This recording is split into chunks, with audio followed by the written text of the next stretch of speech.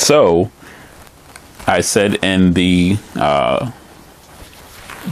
Skeletech review that Master of the Master of the Universe Revolution cartoon was one big commercial. Now, I pre-ordered this way before the cartoon came out. The cartoon came out about 2 weeks ago, based on this recording, which was the very beginning of February of 2024.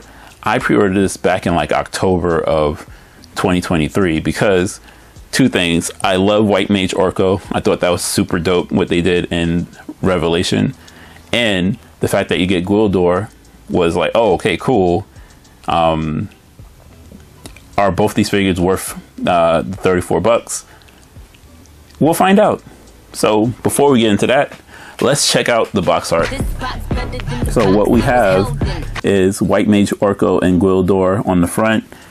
Gwildor with his key on the side. White Mage Orko and Gwildor again on the back. Pictures of the two of them together. And a continuation of the picture.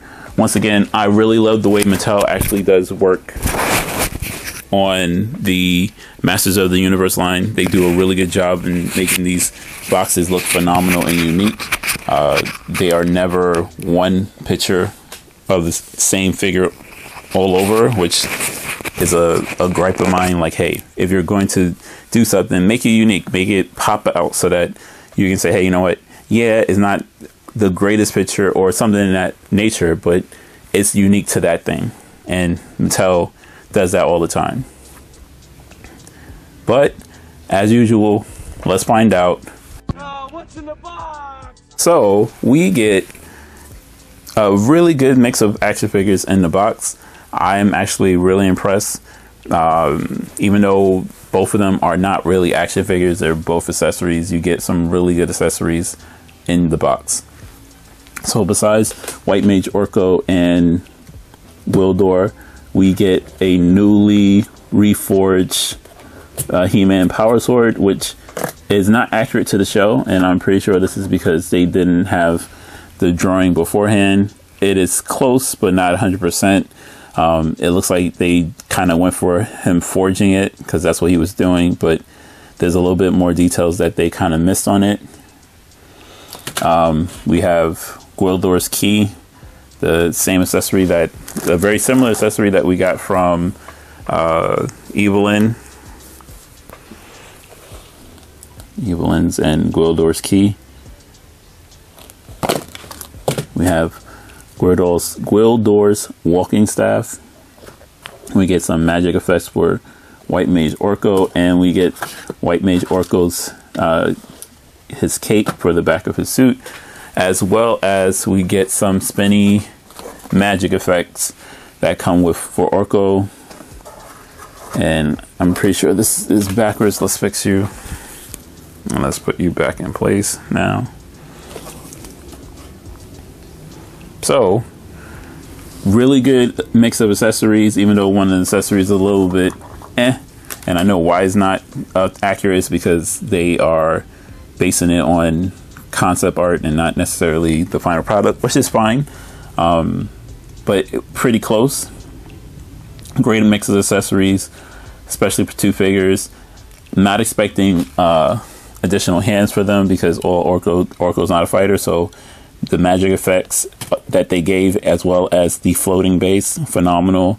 Gwildor is not a fighter, so I'm not expecting much for him. So I really appreciate them just giving us a key from the movie. And that's it. Really good accessories. Mills definitely wouldn't have shot them. Let's check out the designs and see how good these things look. So Gwildor looks fairly decent.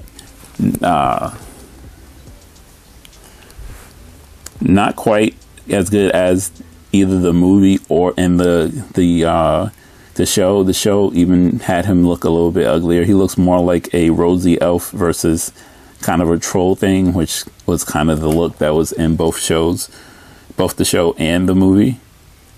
And the White Mage Orko is basically the Orko figure with a new bottom skirt piece and a new head piece. I would try to get to it, but it's a pain in the butt to get to. But this is not necessarily a complete reuse, but it is pretty close to one. But you do get a new base, you get some new effects. This is actually a really good design, fits the show. Once again, this is from Revolution and continued into it came from Revelation and continued into Revolution, so they probably had more time to design it a little bit better, so it's not just concept art. So this is exactly accurate. Let's see if these guys can do squats. Psst. 1 and 2 and 3 and 4 and... So the question is, can these guys squat? And the answer is absolutely not. They don't have the articulation to do any of that.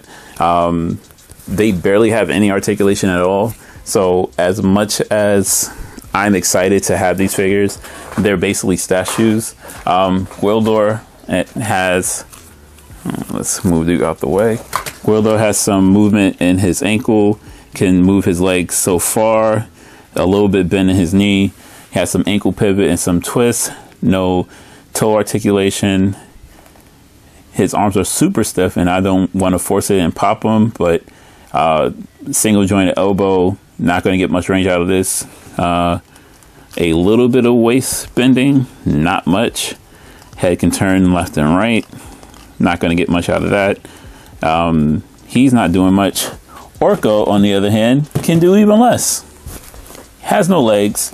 His hands, even though they can move, are limited by his clothes, so he can kind of rotate them, go up and down, but he's not getting, oh, that's in the way, move.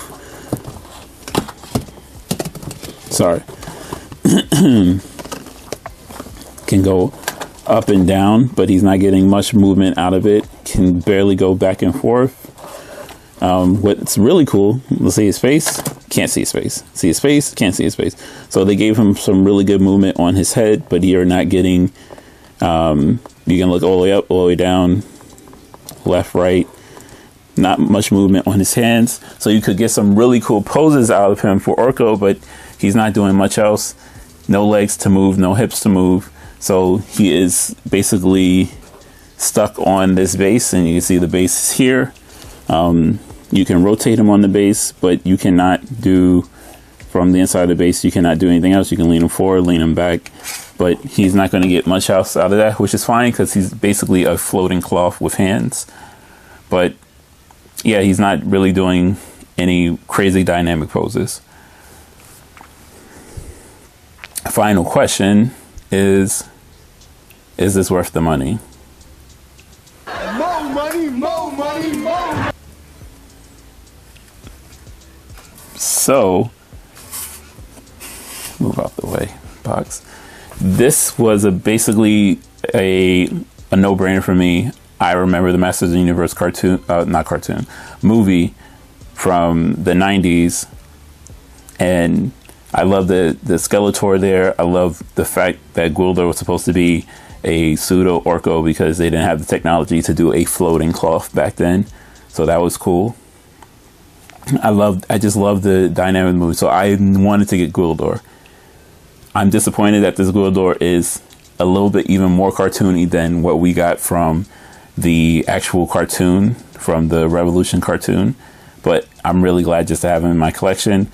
And White Mage Orko was such a badass at the end of Revelation that it's cool to have him in the collection, especially with all the accessories they give him, which the other Orko was actually an accessory to the Savage He-Man. So I'm glad to have a proper White Mage Orko and him looking like he's supposed to, like he can take on the world.